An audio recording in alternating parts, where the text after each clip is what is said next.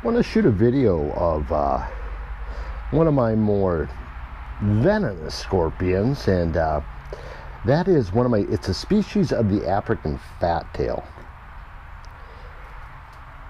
And as you can see, these ones, they come from,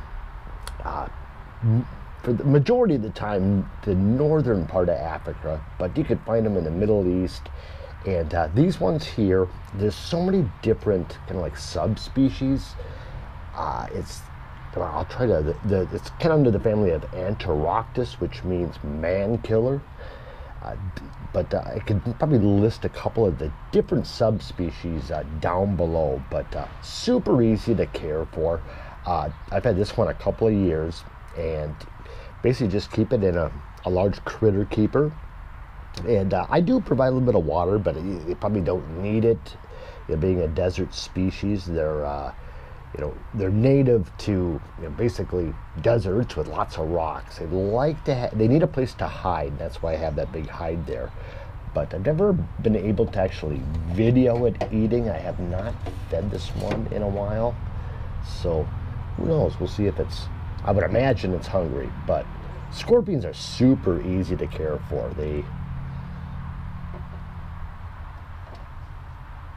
basically, as long as you provide them with heat, and when I have all my scorpions kind of locked up in a, kind of a makeshift stereo cabinet, and then I use heat pads on the bottom of the tanks. But I think what I'm going to do now is move them outside. I'm in Minnesota now. The summers are nice and hot.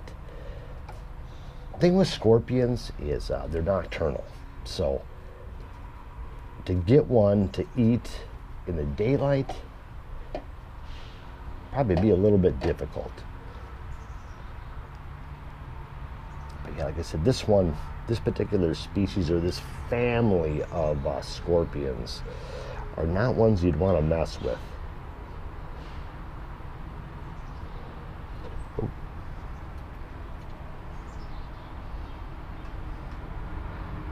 Now that it's, I got to move a little bit, I think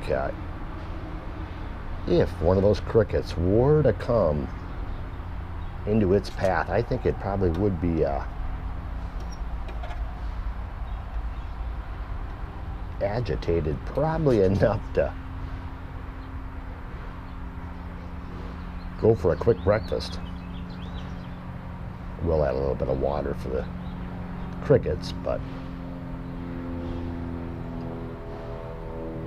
and these, scorpions, easy to care for. They could live for years.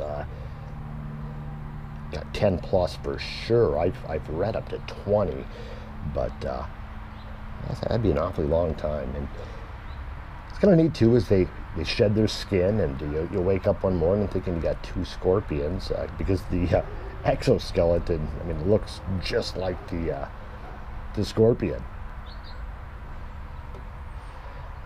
I don't think we're going to have any luck with this eating. It went the wrong way. But yeah, this is, like I said, one of the subspecies of the African fat-tailed scorpion.